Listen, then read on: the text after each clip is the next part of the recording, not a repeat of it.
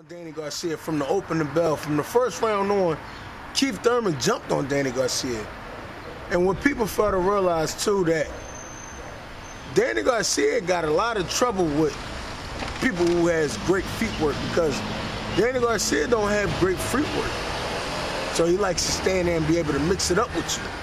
And if you got ability to move around with a little pop on your punch, he gets frustrated because you're not a sitting duck.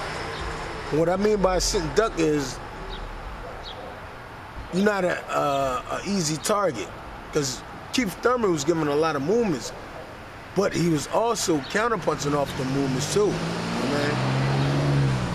And another thing that hurt Danny Garcia, Keith Thurman was throwing a lot of distraction shots to make him move a certain way so he could spin out when Danny Garcia finally get him in position like he wanted. And Keith Thurman was taking that away from him. And how he was taking that away from him, he was throwing punches that didn't mean nothing. It was just enough to make him move.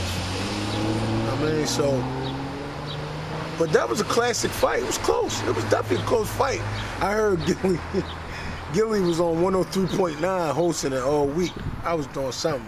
I was in the car driving or something. And I heard him, he was interviewing Danny Garcia.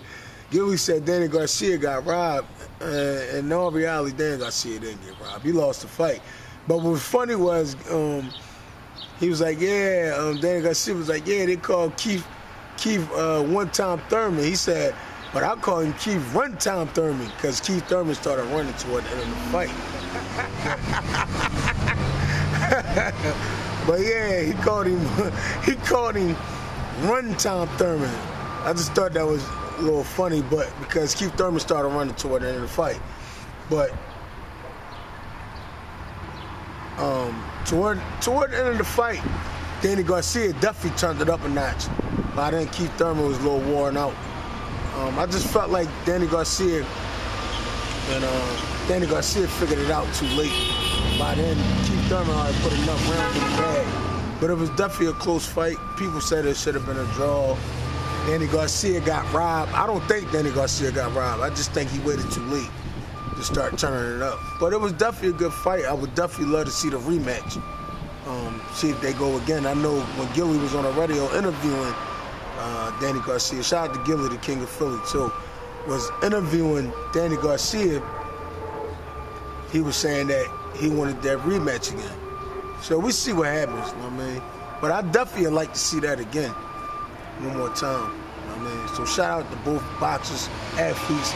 Shout out to Gilly the Kid too, man, the king of Philly. He is